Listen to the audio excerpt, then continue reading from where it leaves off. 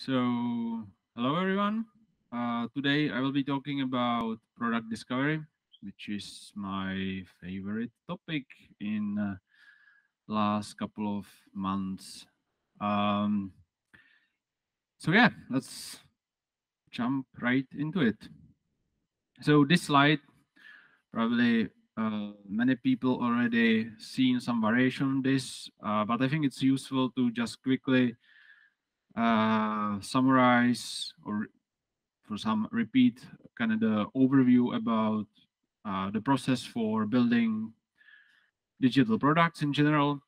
So, at least in my mind, uh, there are three phases. There is a discovery phase, design phase, and development phase. And today we will be focusing on the discovery phase, but obviously it has impact also to the design and development. In discovery phase, the main question is why? Why we are doing this? What problem are we trying to solve for the user? What's our mission here?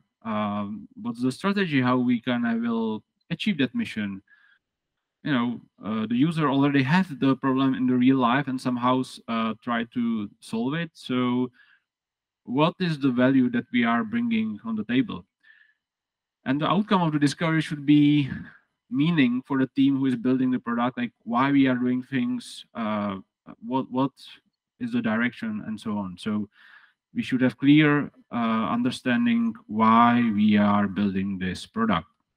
That's the ultimate goal of discovery phase. In design phase, the question is what we are building. What is the solution? It has aspects like usability, the visual attractiveness, but also like the tech architecture, tech design behind the solution. So the outcome of the design phase should be, yeah, in our heads as a team who are building the product, we clearly know what we gonna build. In the development phase, yeah, it's about actually building it and how to build it. And again, the ultimate goal of development is that we will run it in production, people will successfully use it, and because our solution has high quality, it has high performance, it's secure, it's scalable, right? So this is kind of brief overview about the development process. I will maybe now browse it a bit to the history of Salsita because it will show kind of the struggles that we were having with this kind of process, at least in my head. So 9 years ago, when I joined Salsita as a UI developer, like life was pretty simple and easy because the clients came to us and they said, "Hey, here are the requirements. Here's this design," and we went straight to the coding, and it was great. The trouble was that sometimes we felt, okay, we don't understand really the requirements, or sometimes the solution that they proposed was like, yeah, that's weird, what we are building doesn't make sense. And more we are kind of thinking, yeah, it would be great if we are actually the one who are designing those applications that we are coding. So cool, like, we did great job on the development front, so client trust us. So they said, yeah, like, okay, if you guys want to try to tackle the design, let's go for it. Okay, so we introduced a designer. Okay, there's a new project. The designer said, we told the designer, hey, please design it. And basically, it's overwhelming task because where do I start? And it was kind of chaotic and messy process how we try to come up with some kind of design that serves as a requirement for the development. Okay, but like we enjoyed more and we felt, well, this is a good direction. We simply just need to improve kind of the design process. Cool. So there was the design sprint. Wow, it's great methodology because in just 1 week we can, in a very nice and structured way, we can come up with a design. For the clients, it's also great because first 2 days we are brainstorming with them, we are getting to know each other, and it's all awesome. But the trouble was that even though we have, I would say, many successful design sprints, we always felt on our end that it could be done better, And there were troubles like, I remember that, for example, that in those first 2 days, for example, there was a couple of people on the client side, and they were kind of saying or discussing between themselves kind of the whole strategy of the project. You were like, oh, hey guys, maybe you should have like figured it out before the design sprint.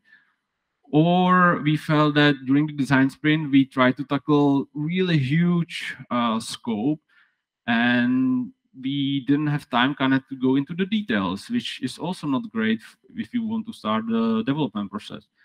Or sometimes we felt that we didn't prioritize the important things enough, and we are kind of focusing on brainstorming things like, I don't know, let's say onboarding a user, which is good feature, but not really core feature for that product. So those were kind of struggles. And every time we did retrospective, how to do it better, there was always one kind of takeaway. We need to do better preparation for the design sprint.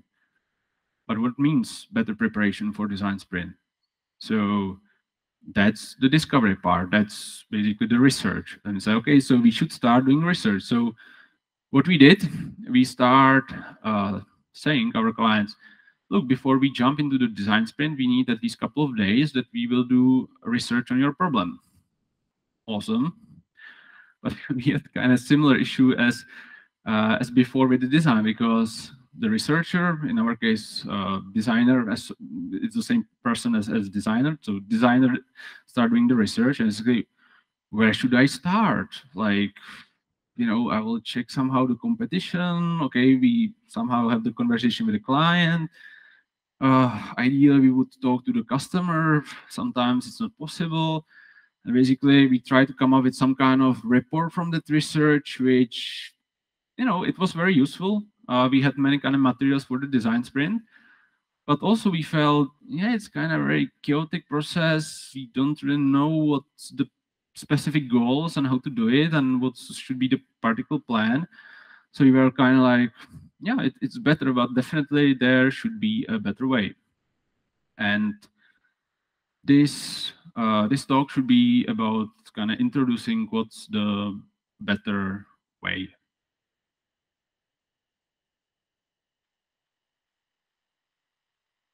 One more kind of story behind. I always, and probably not just me, were curious because I think it was like 2 or 3 years ago, we did actually one very successful design sprint. And before we did actually some research phase. And actually we always, when we were discussing some different design sprint for different clients that came after this one, we said, well, why it wasn't that great as this one? And I think it was for the first American, and it was kind of interesting because basically the client told us in the very beginning what they want, what are the components of the solution. And usually, like, our kind of approach as a product people, product manager or product designer, we are like, yeah, like, we don't really care about our solution because we are all about the problem, right? Like, we care about the problem, we are trying to research the problem, and then we will figure out the solution. But in this case, they told us the solution kind of upfront, high level, but they told us. But the interesting part was that because of that, we could, in the research, we could really focus on kind of researching the solutions. And that time, actually, the research felt very organized, and we had really good results. And as a result of that, we had really good preparation for the design sprint, and the design sprint was a really good success. So why this one design sprint was so successful, where the others were like good, but they could be better? So what was the problem? Yeah, to understand the problem, I will use analogy, a story from my life. I think it was like 8 years ago. So 8 years ago, I was single. I had a couple of friends, they were single as well. It was before the summer. And we were like, okay, so what you planning to do over the summer? Oh, not much. And then somebody said, hey, we should do, some holidays together somewhere. And so, wow, that's interesting idea. And we are like 4 or 5 friends, and people start saying, like, for example, me, I said, yeah, I would like to visit, Alps and have, hike in the mountains.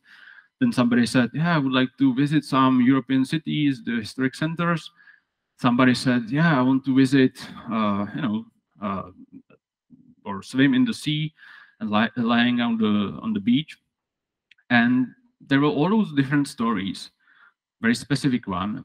But what was interesting that from the discussion, we started to kind of outline the plan, because suddenly one of my friends said, yeah, I have sister in the Switzerland, specific story, and we could visit her. Okay, so let's go to Switzerland. There is a mountain, so we will do the hiking there. And yeah, it's just few kilometers to Italy, and we can visit some city there and maybe stop by the sea, right? And in the pub or in the restaurant where we kind of figure out this kind of map how the trip could go, and then each of us start kind of researching what we could do on the specific location that that particular person cared about. So my friend who has sister in Switzerland, she started to figure out, okay, maybe we can do this hike, and did kind of specific research on that thing. Why I'm saying this kind of weird story? Because I think that this is exactly what we were kind of missing in the uh, in the our kind of research approach. If I use this analogy and say that Salsita is a travel agency who is planning trips for single people to do, road trips around Europe, and basically they would come to us and they say, hey, I like this uh, nice restaurant in München. I would definitely would like to visit it. And we say, okay, wait. This is very specific solution. We are really curious about what problems are you trying to solve. And say, I don't know, but I guess I like beer. I like food. Okay, cool. So we will do research on the best food and best beers. And from that, you come up with things like, yeah, there's a great pub in Amsterdam. And then somebody else would say, yeah, I like, Alps Mountain. And I say, so what's your problem? You like hiking in the mountains? But there is mountains in Norway, right? And so we did kind of this very chaotic research that actually that doesn't, well, it's good inspiration, but we all feel that it's kind of very chaotic. So what's the solution? Or before I jump to the solution, this is a very weird drawing that I drew yesterday. I'm not sure I understand it right now, but what I'm trying to say here, that what we were missing all along was that we need to distinguish, okay, it's great that we are distinguishing the problem and the solution, but we also need to distinguish between kind of the details and the high level overview. So, for example, I will give you an example on our application that we all know, Performance Review App. And I will try to kind of describe you the process, what we should be doing, because I personally believe that in order to do good, for example, research or generative discovery phase, you need to both understand all those details, but also what it means on high level, and both for the problem and the solution. So I will give you an example. When I'm doing reviews, for example, with PMs, it's actually very complicated because they have lots of feedback. And so what I need is, I would like a feature that I could highlight, for example, the most important notes from that review. Okay, so that's a very specific solution. So if you do the research properly, somebody should ask me, so why you need this, highlighting feature? And we can say, well, because I need to, when I'm doing the review with a person, I need to quickly kind of tell him or tell her that those most important stuff. Okay, so that's the specific problem, right? Like I need to quickly during the meeting kind of figure out all to kind of say the most important things to the reviewee. Okay, so what's the kind of high level problem there? Well, what we are doing on the reviews is that we want to give valuable feedback to our employees so they can keep improving and so on. Okay, and what's the high level solution? The solution is that we have summary page with all the reviews with all the reviews feedback that the person received. See, basically, we discuss the details about the problem, details about the solution, high level problem, high level solution.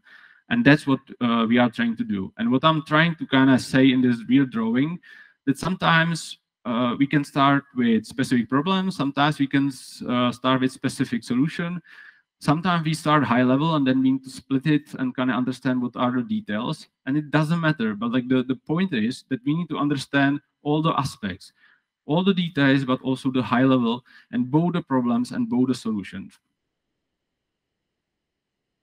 And the weird exclamation mark is that, and that's probably mainly I think on PMs, because as you can see, it's a very chaotic process. Like the PM should be the one kind of making sure that we are always focusing on the stuff that are the kind of top priority, but because otherwise there are always tons of details, but most of them are not as important as just few of them. Anyway, let's move on. So how to do it? Finally, there is this method called impact mapping. You can imagine as, I would say, mind mapping that probably everyone knows. So lots of bubbles that you are connecting together. The only thing about this is, I would say, kind of structured and structured for product management purposes. So the goal would be here that every time we start, for example, a new project or some bigger feature on our current project, we would kind of go first through this exercise, this impact mapping, and we would draw this high-level map so we can kind of understand what's going on in all the contexts, and then we can decide what to do next. So how in the reality the impact mapping works? Simply, like we start, for example, the discussion with our client and start from the left. So, hey, there is this new project. What is the goal? What is the mission of this project? Why you want to build this? Again, let's use the example of performance review app. We can say, yeah, we want to help the team to keep improving. Okay, awesome. So who is involved? What actors are there? What roles are involved? Well, obviously the employees. Then there are the team leads that they are leading the review sessions. Marketa as a HR, I guess, maybe Matt, maybe others. Cool, awesome. So now let's focus on how with this project we want to impact those people, or how we want to change their behavior, or how we want to improve their lives, or what we need from them in order to work to achieve this ultimate goal that we set. Okay, so again, starting from for example, from the employees, we need to get or they want to get valuable feedback. Cool. Sometimes they want to hear appreciation for doing great job. Yes, definitely. From the team leads and HR, maybe. So for the team leads, the first 2 points that I just mentioned are definitely valid. But also, for example, those people are interested to learn about problems because they are not on every project, right? So, okay, so that's another thing. And once a year we have the anniversary review, so it would be nice to have like kind of fair evaluation about the performance of the person, so we can handle the anniversary review in the best possible way. Cool. So we have kind of the map of what each person trying to achieve in this project. Awesome. The last part, kind of the deliverables, or you can imagine as features, right? So in order to get valuable feedback as an employee, we need to have, I guess, some questionnaire so we can get the feedback. Probably we need some kind of notification to let people know that they need to fill it, right? Okay. Uh, Probably we need some kind of summary or result summary page or something that you can actually read it. For example, as a team lead when you're doing the review. And maybe you should have some kind of review archive so you can go kind of to pass and kind of check it, the notes from last time. Awesome. So what you can see is that in just this very quick and short map, we have basically the functionality for performance review. The nice thing is that even though I would say the left bar is kind of focusing on the problem, right? And the right side, especially the features, are actually the solution. But the nice thing is that it's very high level. We are not really saying what kind of questionnaire, what kind of notification, right? It could be application like we have now. It could be solution like that we simply use, Google Sheets and the Google Survey functionality. It's some integration to send either email or I don't know, Slack notification, or maybe we can do some research. Maybe there's already some application. For sure, there are some application for those kind of reviews, and maybe it fits our needs. Or maybe we can, I don't know, like somehow hack it together using some no-code, low-code platforms, whatever. Yeah. Uh, those are all possible solutions, but we are not saying here what's the best solution because we are keeping it on a high level. And that's the whole point. Like without basically saying how things should be, we have pretty good understanding of the whole thing, what we are doing. And that's the point. So that's how we start projects. And then there is a second part that we do in the discovery phase, uh, do specific research. So after we have this map, what we can do is, especially this is probably mainly for PMs and designers. We can say, hey, maybe we should probably talk to employees, do a bunch of customer or user interviews, so we kind of learn the details.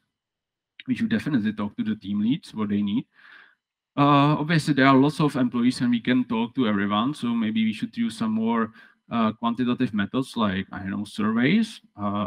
We already have some applications, so we can use analytics and kind of validate our findings, right? And that way we will learn more and more. Obviously, we can definitely do some kind of competition analysis, see, okay, are there tools already for that? And if yes, we can at least see if we can directly use them or maybe, take some screenshots so we have inspiration when we are actually building the particular solution. So how we can imagine the whole discovery is that you have this map as a base, and then kind of each bubble you can imagine as, let's say, a Notion page or Google Docs document where we fill all the details based on that research.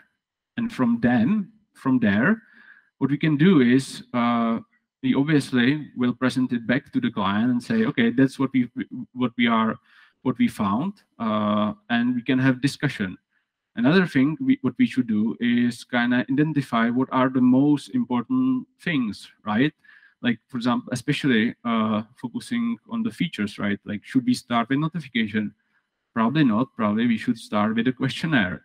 And another discussion that we can have is, so do we think the questionnaire is kind of tricky feature or is it simple feature?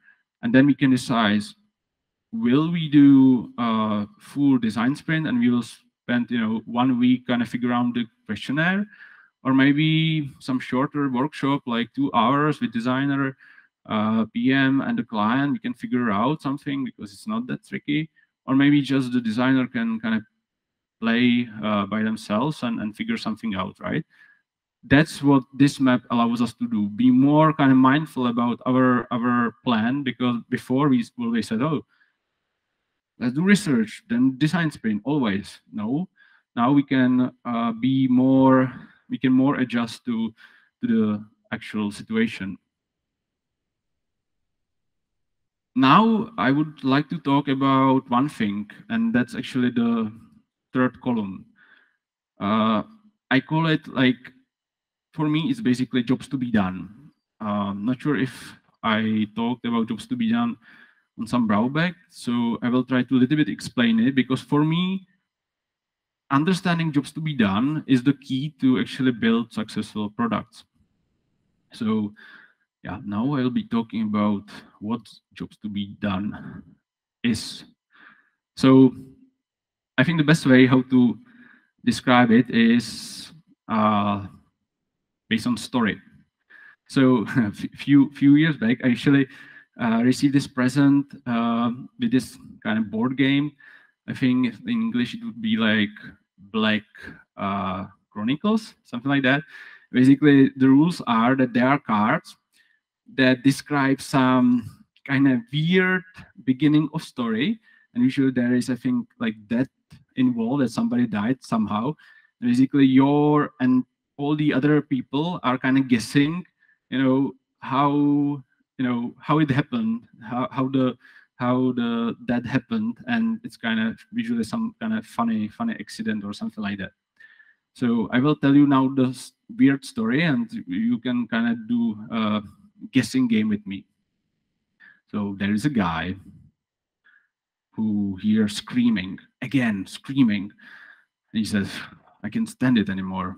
So he gets dressed and goes to the bank.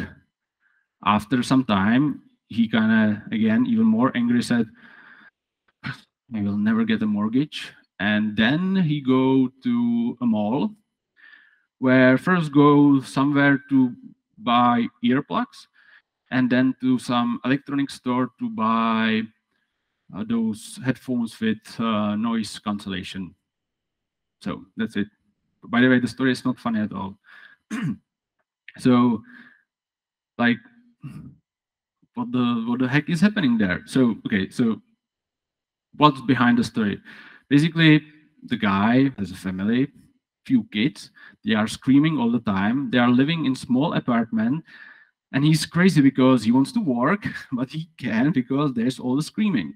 So his first thought was go to the bank, take a mortgage, buy some bigger apartment where the living room or his room where he's working is far away from the kids' room. And but like he couldn't take the mortgage. I don't know, it was expensive or something. So at least he went to the mall, buy the earplugs and the headphones with the noise cancellation, right? And that's kind of representation of what are jobs to be done. Basically, it's the struggle that real people are having in their real lives, and the way how they are trying to overcome them. So the problem was there is lots of screaming, there is no peace for that person. And one idea was, okay, buy a new apartment. Another idea was at least have headphones with noise cancellation. And okay, you're kind of thinking, well, that's interesting. But actually, jobs to be done are widely used with lots of companies, uh, and they're spending lots of time to really understand basically the way how they define their strategy and kind of the roadmap and everything is around the jobs to be done. And by the way, jobs to be done, don't think about it as just like this one story, okay? It's about buying the apartment because kids are screaming. But think about it as a tree of kind of issues that or struggles that the person is facing. So, for this guy, okay, if he, for example, to the mortgage, then he would need to deal with lots of bureaucracy. Then he would need to, find an apartment, that move to the apartment. So it's kind of lots of struggles that are connected to the ultimate struggle that kids are screaming. To illustrate it even more, how this is kind of used in practice. So imagine Netflix. Like we are all watching Netflix, especially during pandemic when we are at homes. But the funny thing is that, for example, I was talking about competition analysis, and you know that's the funny thing. For Netflix, you would think that, for example, HBO or Disney Plus or Hulu or Amazon Prime, those are the competitors. Yes, they are for sure. But in reality, when if you kind of look at it from perspective of jobs to be done, why you are watching Netflix? let's say that you are bored. You kind of have some free moment and you don't know what to do. Okay, you can watch Netflix. Or you can take your phone and start doom scrolling your Facebook timeline. Or you can visit friends and have a, and play some board games. Or you could go hiking, or you could go to the restaurant or to the pub and have some fun, right? So ultimately, actually, for Netflix, okay, yeah, HBO is definitely a competitor, but they are competing for your time during the situation when you are bored. So the true kind of competitive analysis is actually about that you understand the problem and you see how people are trying to overcome that struggle, right? And not everyone has all the streaming services. Usually they have one or two, but usually the kind of competition is between the streaming platform and some other activities that you can do. So, for example, how this is in reality use. I took example of Twitter. So they specify based on lots of research, like the key jobs to be done that defines their product strategy. The three, four main jobs to be done for Twitter are that they want people to be informed. Like people are coming to Twitter to be informed. People are coming to Twitter to have meaningful conversation. People are coming to Twitter because they want to inform others. And there is kind of one bonus one. It's especially the one kind of do it professionally, for example, because they are content creators. Uh, they want like they Twitter wants to support those people so they can do even kind of better job. Everything, the, the jobs to be done is kind of it's involved in every decision making across the whole Twitter. We can kind of call it, there is this product management methodology called North Star, which is kind of simple idea that whenever somebody is doing some decision and not and he or she or the group is not sure about the decisions, like they should always ask, okay, so our goal is to help people be informed, to have meaningful conversation, and so on. And if we do the decision, if we take the option A, will it improve or not? Or will it actually make it worse? And that's kind of the North Star, that you always have this kind of anchor that you can use for your decision. So, designers, whenever they do some design decisions, they can think about, okay, do we think that it will help people to be informed? Developers, obviously, and QAs, for example, they cannot test everything. So they focus on testing those things that are key for those key jobs to be done. If you, for example, follow some, tech magazines, and sometimes they are kind of informing about some new features on platform like Twitter. So, for example, you know that, or you would know that Twitter is, for example, now testing feature that you can downvote tweets inside the conversation. Why? Why they are testing this feature? Because they want to support people in having meaningful conversations. Why? For example, I think it was a few years back, I'm not sure now, they introduced the long threads. Why? Because it helps people to be better informed. Why? For example, when Clubhouse was so successful, probably nobody's using it today, but why actually Twitter re-implement the whole functionality? Why? Because they saw that it could help them and their users to have meaningful conversations. Now, there is actually bonus questions. Probably the most wanted feature ever across all the digital products, I think, is the feature for editing tweets on Twitter. I'm not sure if you are a Twitter user, but the problem is that if you tweet something and you have a typo there or misspelling or something, you cannot edit it. You need to delete the tweet. It's so annoying. And for, I don't know, 10 years, people are asking, please, Twitter, please add this edit button. It's so easy functionality. I'm a developer. Give me 1 week and I will kind of program it for you if you are not able to do it. The question why the Twitter is so stubborn that they are not adding this edit feature. Take a look on this issue from lens of jobs to be done that Twitter established. So, okay, if we add edit feature, will it help for people to be informed? Sure, like if you do misspelling, obviously it could a little bit help, but usually the misspelling is not like that. They kind of completely screw kind of the information flow. Okay, there is misspelling, and maybe you laugh to that medium or person, but it's not like that. It's harming the information. But imagine like person like I don't know Donald Trump who were really using Twitter, and he's really a powerful figure, and basically his kind of attitude, right? Like he's changing his mind all the time. He's crazy, right? So uh, he posts some tweet, zillions of people retweet that or comment on that, and suddenly he decide to edit it and completely change the original tweet. So what would help? What would happen?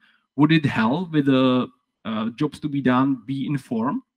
Not really, right? So even though you would get like some better results with those misspelling and so on, but potentially it would really harm these jobs to be done. The same thing is with meaningful conversation. Imagine that there are conversation on Twitter that are followed by lots of people, and if somebody start actually kind of using this to change the completed content, like it would not help the conversation. So for sure, every year there are a bunch of people in Twitter thinking how we can introduce the most wanted feature, but they simply didn't figure out the way to do it in some easy way that wouldn't, in many sort of edge cases, but kind of important edge cases, to kind of harm the key jobs to be done that they have there, right? Also, another kind of controversy around Twitter is, when I don't know people are tweeting about COVID-19, there are those explanations, basically that if somebody's kind of not really spreading fake news, but maybe some misinformation. So there are those informative banners. So why they introduce them? Why they are kind of playing with that idea? Again, because they want to be the primary source for people to be informed. They want to help meaningful conversation, and we can have a discussion if it's working or not.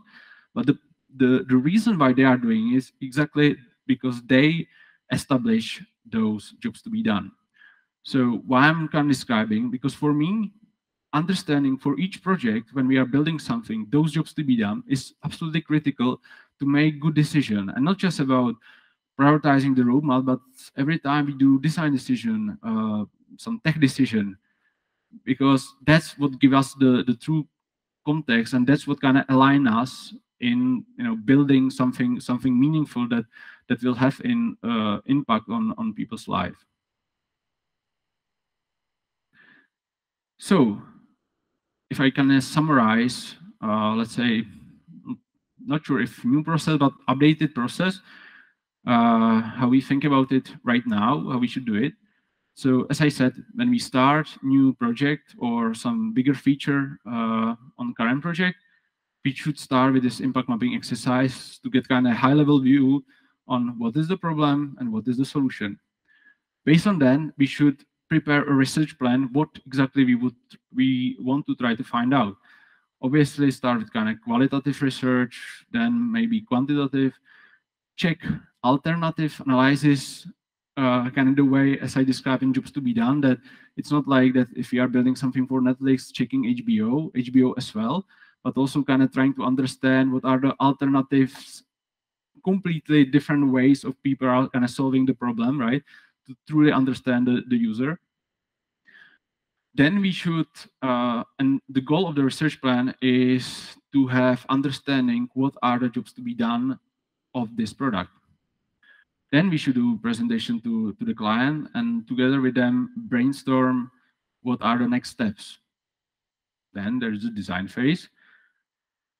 As I said, in past, we always the kind of default way to do things was design sprint because it was kind of structured and so on. But right now, because we have the map, we have all the information now, we kind of prioritize the map.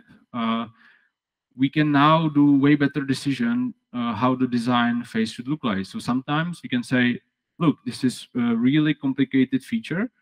Let's do proper design sprint because it will really help us.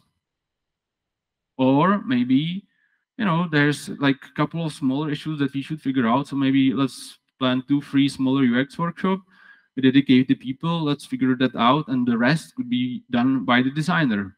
Or maybe simply we have so many information, we are clearly aligned, there's nothing super tricky, and we just let the designer do their work and let them do the designing.